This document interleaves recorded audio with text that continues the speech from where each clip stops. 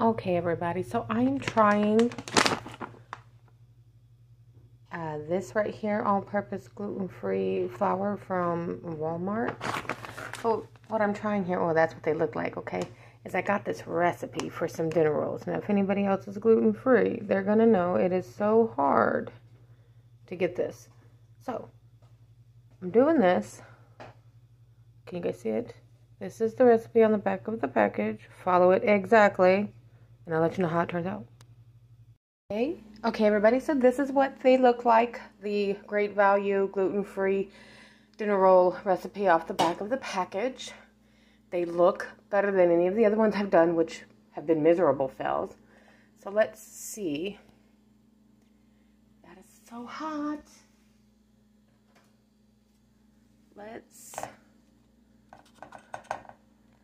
just kind of crack one open. Oh, look at that. Oh, that looks so nice, don't it? Can you see that? Look at that. Yum. All right, so here we go. We're gonna give it a try.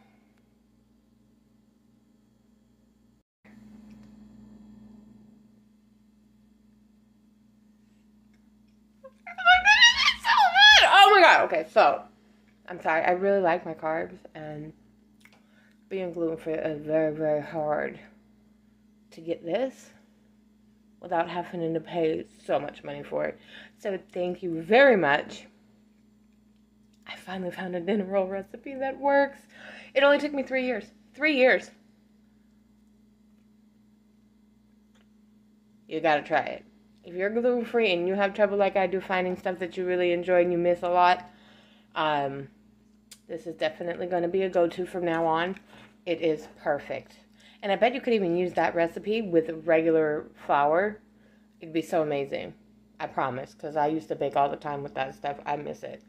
This was super simple. It took me less than 20 minutes to mix up, 20 minutes to cook. The longest was the waiting for everything to rise, which is about 45 minutes. I said to do it exactly like the package, but I couldn't because, excuse me, I don't have a stand mixer or an electrical mixer. So I did everything on the package except for instead of adding everything in dry and adding the water in later, I put the sugar, the water, and the yeast in a bowl in warm water and let it rise and froth, and then mixed everything together because I had to do it by hand. And then I added the egg and the vinegar, and then, excuse me, and then I did the butter last because I didn't want the scalding hot melted butter to kill my yeast. So definitely if you do the butter, and it tells you it needs to be melted, do not put it directly in after the microwave or the stovetop or however you melt your butter down, because you will kill your yeast and they won't rise properly. That's just baking 101 for you guys.